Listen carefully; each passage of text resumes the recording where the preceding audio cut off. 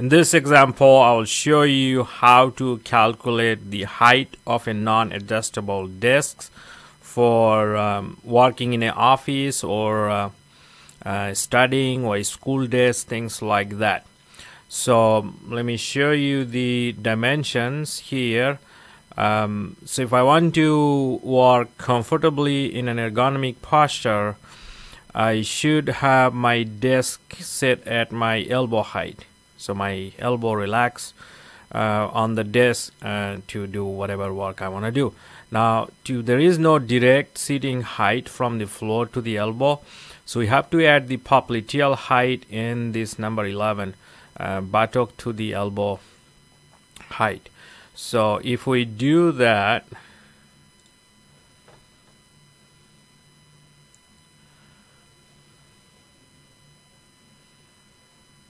I have extracted all these values here. So this is the male popliteal height, female popliteal height, and the male elbow height, and then female elbow height. And also I have converted them to all of these different percentile. You can see another video I have shown how to convert that to different percentile.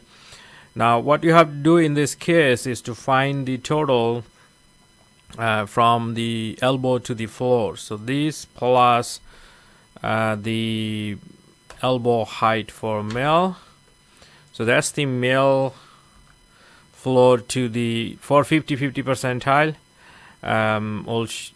In this case we are designing for 50-50.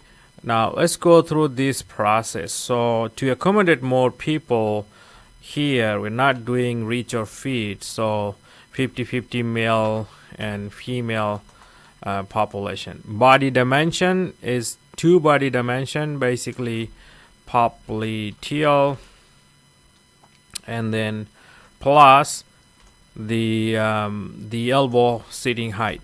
So that 2 body dimension is applied here.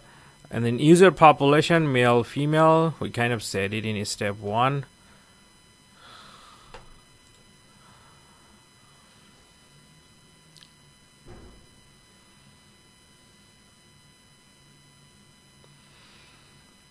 My computer is getting slower. So user population, male female, we did it already, percentile.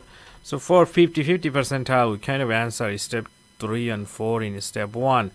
Now we have done, I extracted all these values. Now I have to find out the average of male and female. So I'm gonna just do average between these and this value, male and female. So this is the height, elbow height from the floor to the tabletop for 50-50 percentile. Now between male and female, the average shoe height is 1.4. So the sum of these two would be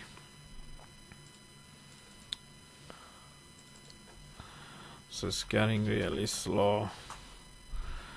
These two, I got 27.4. So I need the desk height at 27 inches. Now I will also have to make sure that the tallest people also can fit underneath the table. So I have done that thigh clearance. So I have to make sure that it clears someone's thighs. If you look at this figure, you have this I can do to calculate the total floor to the thigh. We can do popliteal height plus the thigh thickness, and then get the dimension up to floor to the thigh.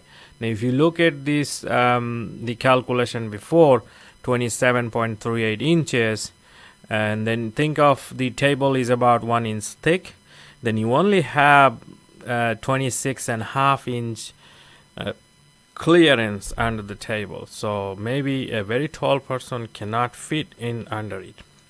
So let's check that out. So this is the popliteal height, and these are the thigh thickness that I have extracted from that table, and then we can just simply just add the sum of these two, popliteal and the thigh clearance, so that will give me the distance between the floor and. Now in this case I have to do 95th percentile at least, because I'm making sure the largest person fits. So let's just write that. So this is a fit situation. I'm making sure that largest person can fit inside the desk, his leg or her leg. And then body dimension is popliteal plus the thigh clearance. And then percentile, if I'm fitting the largest person, it's gonna be 95th percentile male. It's just a male population in this case. And then percentile, 95th percentile, and then use of table value. I already extracted all these values now, so let's calculate this for 95th. Not that, it should be 95th percentile value, like that. And then we also need that value for, I don't need female because I'm just fitting the largest person. So now that's the total. So simply this value plus the shoe clearance, which is 1.14 mil. So the total now is sum of this to 27.5. So you need at least 27.5 inches under the desk to fit the 95th percentile male. Therefore, think about the table material is about 1 inch thick. So then to have a clearance of this, you need at least 28.5 inch of the tabletop. So if you look at this, it's about an inch short based on that elbow height ergonomic calculation, sitting relaxed mostly. So you have to also make sure that people fit in the text. So in this case, this fitting the largest person thigh underneath the table should be followed. Now both of these cases is very close, just an inch high, so elbow will probably be still okay. But at the same time, if you use this, then you only have left like 26.5 inches of clearance underneath if you consider the 1 inch thick table. So you're losing about 2 inches, so you will not be able to fit many tall people underneath that desk. So basically, so if I add the thickness of the table, then it's kind of get about 28.5 or so. This is the typical length height of a non-adjustable desk. I hope this explained this complicated issue. So a lot of time you might be thinking designing one, you have to also consider reach and fit. So some people, you know, it doesn't create that issue of excluding a lot of people by kind of, the idea of the design is to include as many people as possible. So 50-50 percentile makes sense in most of the non-adjustable situation.